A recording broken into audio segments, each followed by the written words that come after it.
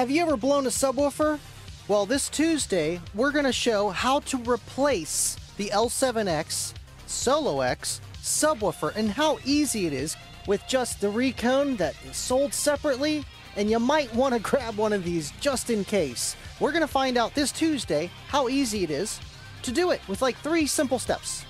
So make sure you guys tune in this Tuesday, 7:30 Central, 8:30 Eastern on the Livin' Loud with Andy YouTube channel. Oh, and by the way, you won't need 24 hours to wait for this thing to dry. How fast you can put it together is how fast you can get playing again. See you guys then.